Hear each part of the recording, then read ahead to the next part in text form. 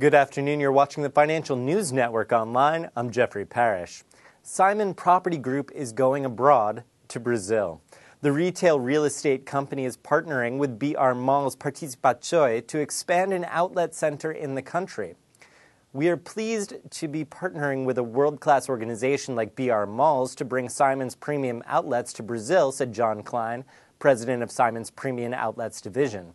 We already welcome a large number of Brazilian visitors to our outlet centers in the U.S., such as Woodbury Common Premium Outlets, Orlando Premium Outlets, and Sawgrass Mills, and we look forward to also serving these valued shoppers in Brazil. Simon Property has a potential upside of 1.8% based on a current price of $145.07 and an average consensus analyst price target of $147.69. Simon Property is currently above its 50-day moving average of $139.63 and above its 200-day of $124.98.